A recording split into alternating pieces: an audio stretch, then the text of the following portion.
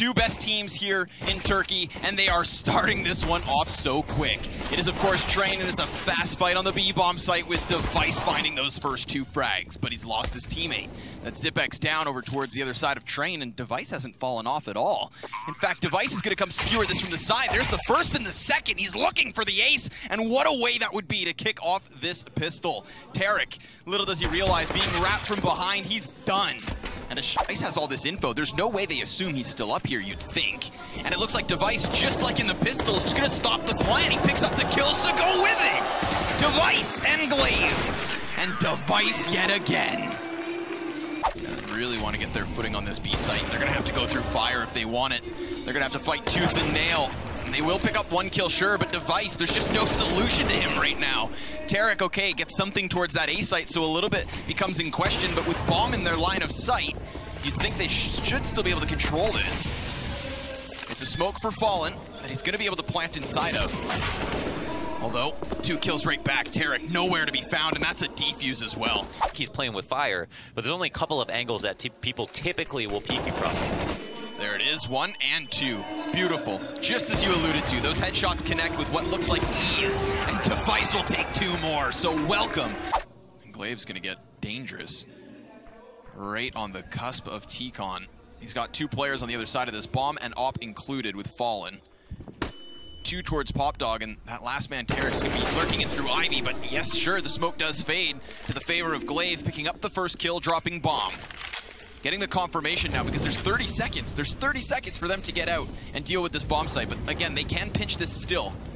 There's a dedicated defense from Astralis over towards Ivy, but now that gets pulled away, and just as it does, it's perfectly layered, but it does fall on Zipex, and he too just gets blown away. Welcome MIBR to the game. They get themselves down ladder just to find Glaive on the other side. He had only just then, at that moment, burst back inwards as they fell. Right place at the right time. Could grab himself another, but for now it's over towards the site that Dupree kicks himself to. It's on.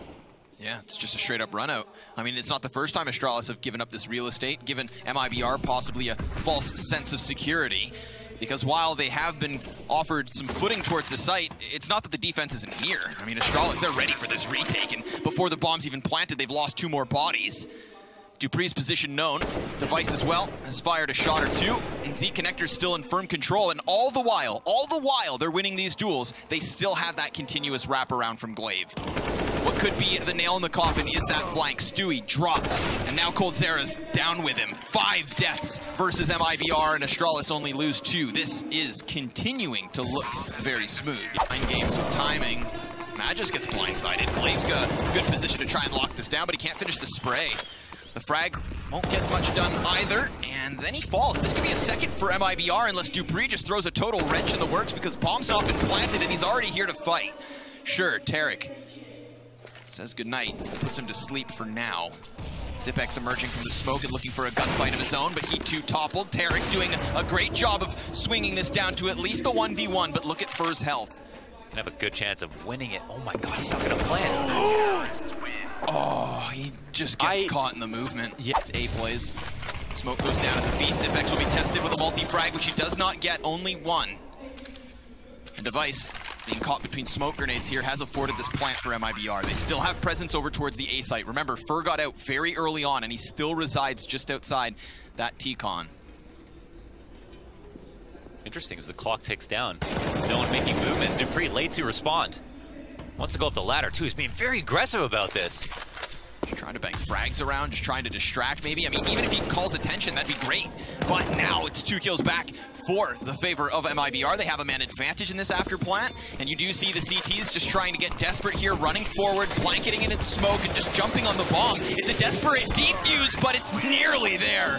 Fallen will deny it for a second, but still not the best of halves. 13-2 to the favor of Astralis. Ivy.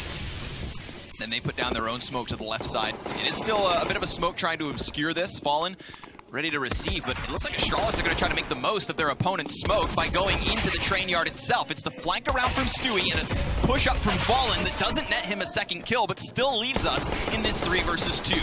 Zipex, having wrapped around from Ivy, can't connect the headshot, and maybe Glaive comes to help, but he's gone.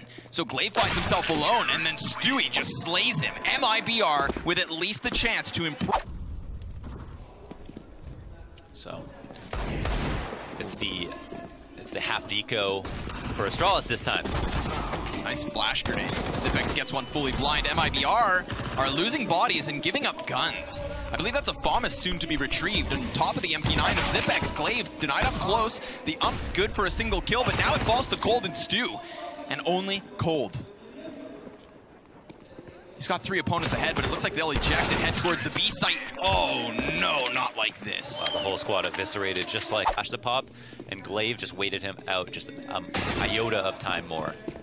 That's a big kill for Stu. He just grabbed the ump and he gets behind them. I mean, we saw Device in a similar situation when they were on that CT side, but luckily the threat's been cleared for Astralis, and as has the Z connector. 2 kills quickly, and another from Magis. The last man's revealed himself, and there's nothing he can do. Nothing at all, other than maybe another kill. Lucky to be alive at 8 health. Fur wants an upgrade from the MP9, but Device already quickly behind his teammate. So 15-3. Couple of phases of rounds that need to be conquered from MIBR on this long road back. Getting 5v4 is obviously a good start.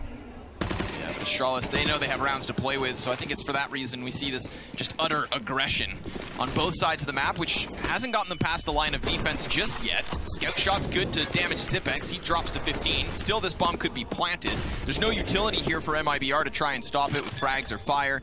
So sure enough, the retake will be on.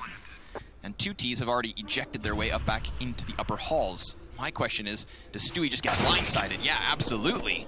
Device goes for the peek and there's nobody there to cover. While Tarek does spot Zipex beneath, that's just a ruse. It calls the attention, and it seems like this is it. It seems like Astralis just dumpstered MIBR. Oh my god. 16-3 on their own map choice. The opening map of this series very quickly swings their way. And wow, what a clinic from the best team in the world. That was the best team in the world, you have to say it. I mean, it must have been demoralizing to be on their team. This is where Yanko comes in, right? Just hypes them up. I mean, in general, they knew what to do.